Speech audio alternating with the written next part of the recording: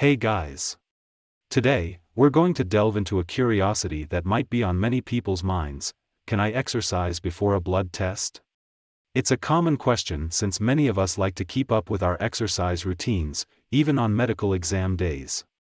So, let's take a closer look at this issue and learn a bit more about the subject. First and foremost, it's essential to understand that blood tests are a way to assess a person's overall health and identify potential problems. They are performed to check for infections, diseases, metabolic disorders, and other health issues. Now, on to the main question: can exercising before a blood test affect the results?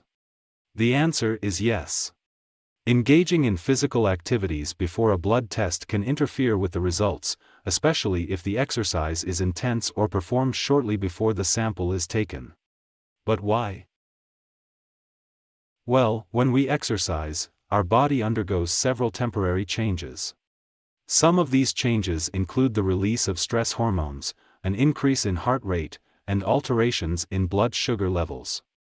These changes can lead to abnormal results in blood tests, even if you don't have any health issues. So, what should you do before a blood test? The general recommendation is to avoid intense physical activities 24 hours before the test. However, this rule may vary depending on the type of test and your doctor's guidelines. That's why it's always crucial to follow their recommendations.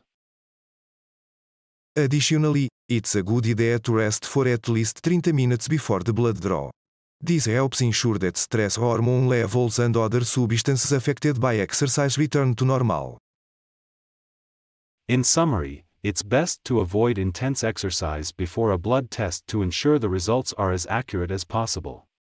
However, always follow your doctor's guidelines and clarify any doubts regarding the subject with them.